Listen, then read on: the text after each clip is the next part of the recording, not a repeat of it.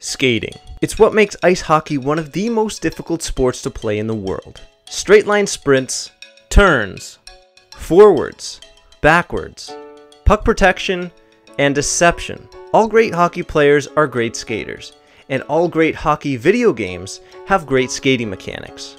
When you take the EA NHL franchise as a whole, you can separate the past 20 games into 5 distinct generations of skating mechanics. NHL 2001 to NHL 2003 is the first generation, when skating mechanics and animations were simple and easy, but also very limited. NHL 2004 to NHL 08 built upon the basics of the previous generation by revamping the speed burst system, adding in stops and starts, and improving the skating animation blends while deking and hitting. The next generation of skating began in NHL 09, when the franchise moved to the new Xbox 360 and PS3 consoles. This was probably the biggest leap in skating mechanics, as EA leveraged the new technology to create all new skating animations and mechanics. 4 years later, NHL 13 introduced the True Performance skating engine, which remained in use until NHL 18. The fifth and current generation of skating mechanics begins in NHL 19 with the new Real Player Motion technology. So with the timeline complete, let's dive into the actual skating mechanics and see exactly how things have changed over these past 5 generations.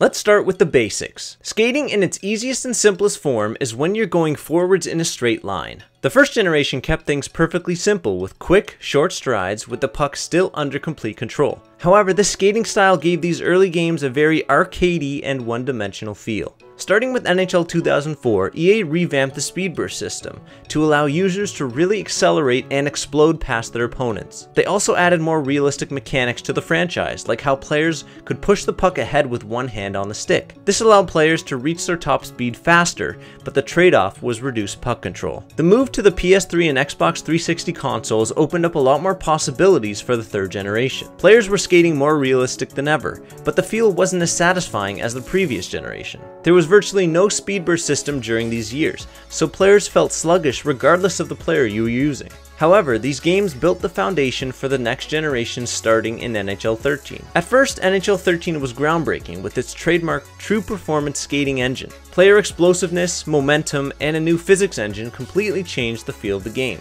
The problem was that skating remained relatively the same right up until NHL 18. Although these titles had the most realistic skating engine to date, it seemed like the pace of the game became slower over the years. Now, 6 years later, EA released their newest skating engine, which they're calling Real Player Motion technology. The 5th generation of EA Sports NHL skating engines begins with NHL 19. With more precision, explosiveness, and variety in player skating styles, skating has truly become a skill in its own right. Users can really feel the explosiveness of a player's first few strides, and the best skaters in the game are finally starting to feel like their real-life counterparts. When you're first learning to skate, going backwards can be a bit more of a challenge to figure out. I guess the same was true for the developers, since you couldn't purposely skate backwards with the puck at all in the first 2 generations. Sure, AI players could skate backwards sometimes, but there was no way that you could willfully skate backwards on your own. Fast forward to Generation 3, you could finally control how your player was facing with the new Vision Control mechanic. This allowed players to always face the puck when without it, and gave players more tools to make plays in both the offensive and defensive zones. EA also added in new backwards crossover animations, and over the years, transitions from forwards to backwards became more seamless. Generation 4 built on the basics that Gen 3 had put in place by making forwards to backwards transitions seamless and giving users full autonomy on how they could control their players. Puck control while skating backwards was also improved, giving users the ability to change the direction of their players quickly and allowing for more creativity and deception in competitive online gameplay. To be honest, NHL 19 doesn't really bring anything new to the table in this department. One minor difference is that players use crossovers more often and that strides look slightly more explosive, but overall skating backwards is largely unchanged between Gen 4 and Gen 5. I'm honestly surprised at how long it took EA to implement fully autonomous, user-controlled backwards skating. I mean, I'm just glad it's all figured out now though, because it's such an important tool that the top players in the world use effectively at both ends of the ice. In my experience, turning is one of the most important skating mechanics. In the arcadey days of Generation 1, turning looked unrealistic and sometimes even downright impossible. However, despite the lack of authenticity, It helped these games feel fast-paced and exciting. Arcade-style gameplay continued on through the Gen 2 titles. Turns were still super fast, but there seemed to be a bit more effort involved with players pumping their legs to keep their momentum going. However, the physics in these games still needed a lot of work. You could literally turn on a dime for hours and not lose any speed. Generation 3 was a big step up in how it looked and felt to turn with your player. Once again, players seemed to be able to turn on the spot forever. Not gonna lie, it felt great being able to turn so quickly,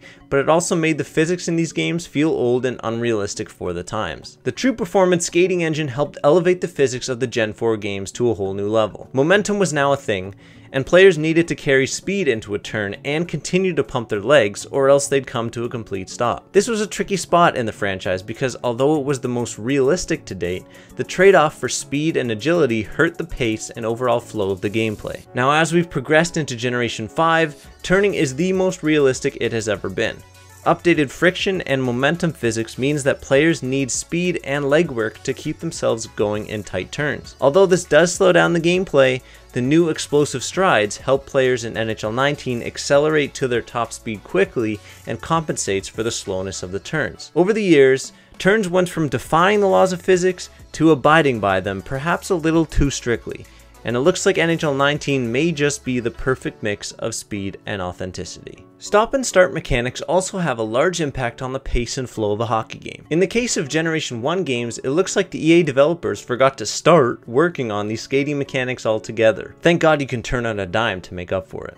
Stops and starts were implemented at the beginning of Gen 2 in NHL 2004. It was a good start, but there wasn't enough friction because players with only a few strides behind them took what felt like ages to stop. It was really cool though how the later games added a new between the legs animation when you'd want to do a full 180-degree stop and start. Starting in NHL 09, EA took advantage of the technology in the new consoles, and I have to say this was the best skating mechanic in the Gen 3 games. They looked totally realistic and it felt like you had really precise control over your players. It felt like your players were exploding out of their stop rather than going top speed from the get-go. And carrying into NHL 13, this mechanic didn't change much because it didn't need to. The only difference between Gen 3 and Gen 4 was that players became even more explosive. With the combination of the True Performance skating engine and some new crossover animations, stops and starts are the best they've ever felt. And in Gen 5, you can really see how powerful NHL skaters are as they explode from stop to start and take those first 3 or 4 short, choppy strides to accelerate. As the saying goes, if it ain't broke, don't fix it. Except for those sweet little between the leg stops, EA. Don't be afraid to add those back in. Last but not least, we have the most innovative skating mechanic in the EA NHL franchise. Inspired by McJesus himself, NHL 19's real player motion technology is all about speed and explosiveness. Back in the day, they had some cool little animations here and there. You'd occasionally see players doing crossovers to help generate speed. 45-degree cuts were a thing for a while, but it never became an important or useful mechanic. Insert Connor McDavid.